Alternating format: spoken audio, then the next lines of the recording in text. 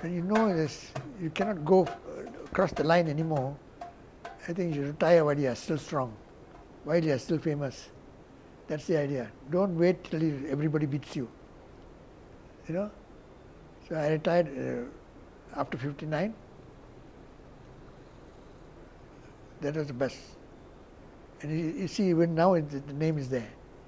Because I retired at the right time. That time I was already in Singapore, you know. So I made that 59, my last one for Singapore. That I was a Singaporean. So in future I have to run for Singapore, but there were a lot of Singapore good runners. Later it came up. So I had to give up. The world meet, I won 2 silvers and 1 bronze. The bronze was won in Copenhagen, Sweden. I came 3rd.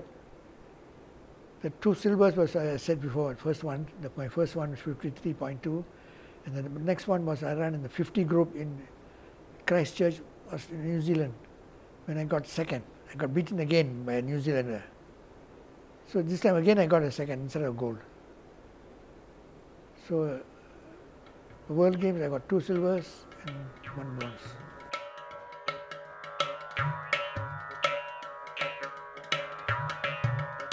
Those days was not very many because they have to get financially they have to bring themselves, you know. So not very many can afford to go. Some people say, yeah, what old fellas running, who cares old fellas? They've got the attitude, you know. They know this prejudice, you know. So we have to fight that also. But we fight it for our health. See, like I'm 85, I'm still, thank God, I'm okay, you know. I have no problem. Except for some muscle, ankle injury or something like that.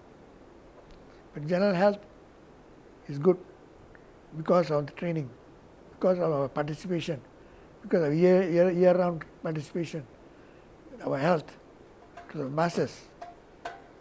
You know, they've taken up competition and training. It all goes together, you know, and the health goes together with it.